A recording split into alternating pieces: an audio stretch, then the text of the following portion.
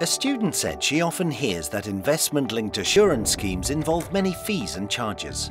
What are these charges? Let's look at how the calculations are done. First, we'll look at the platform fee. With some plans, a platform fee of a certain percentage is deducted from each premium you pay, which means the balance that remains for investment purposes would be lower. Some insurance plans redeem a portion of the value of the investment choice and deduct an amount from the account value as the policy management fee, which has the effect of reducing the number of fund units held by the policy. There are also plans that stipulate that the insurance company will regularly deduct the cost of insurance protection from the account value for the purpose of accumulating the death benefit.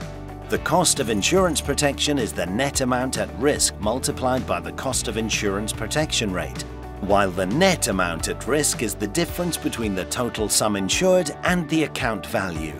One thing to keep in mind, the cost of insurance protection might significantly increase as a result of investment losses.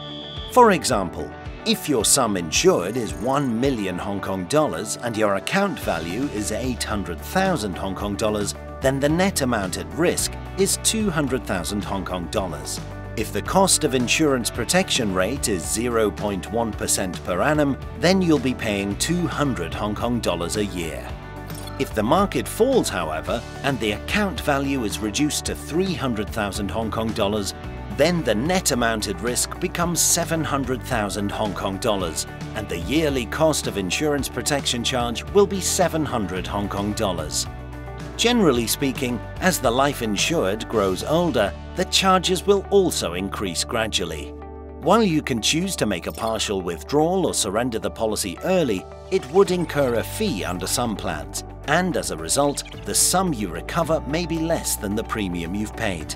In addition, there is a fund management fee.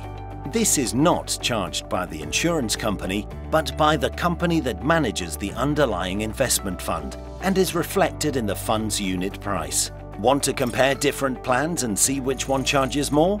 You can refer to each insurance company's total fees and charges disclosure. Insurance companies use hypothetical scenarios to work out a TFCD, which shows the percentages of premiums represented by total charges over 10, 15 and 20 years. Under existing relevant rules and regulations, insurance companies are required to disclose the relevant percentages in their TFCD, so the public can review charges. Now you have a good understanding of the fees and charges, but there are other factors to consider. More in the next lecture.